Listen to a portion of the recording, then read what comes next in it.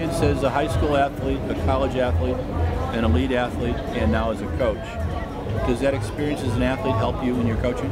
It definitely does. It definitely does. But again, I have to be careful to look at other perspectives, because I know what worked for me, but I realize that that doesn't work for everyone.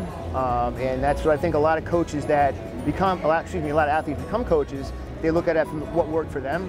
But obviously every person is different, and everyone responds differently to different stimuli, and I'm really trying to learn more about how each athlete, it's all about developing a relationship with the athlete, and seeing what works for them. And that's, my experience has helped me, but I have to learn to expand to learn what works for other athletes. What are you learning from Coach Gaggs? God, I mean, Gaggs is an amazing person. I mean, just his energy level, the way he motivates the kids, and the way he cares. I mean, that's just motivational to me, watching him, just in action at practice, being there.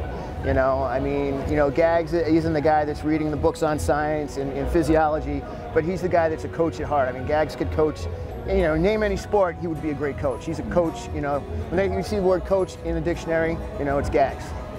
What do you and Tom Nohilly, you work with Coach each day? Is that how? Yeah. I mean, we talk every day. We only meet the kids 2 or 3 times a week for the harder days, but we'll discuss the workouts. And but Gaggs is definitely the head coach, and what he says, goes. But he definitely, our input is very important to him, and he'll always ask us our opinion on things as well as we do, with him.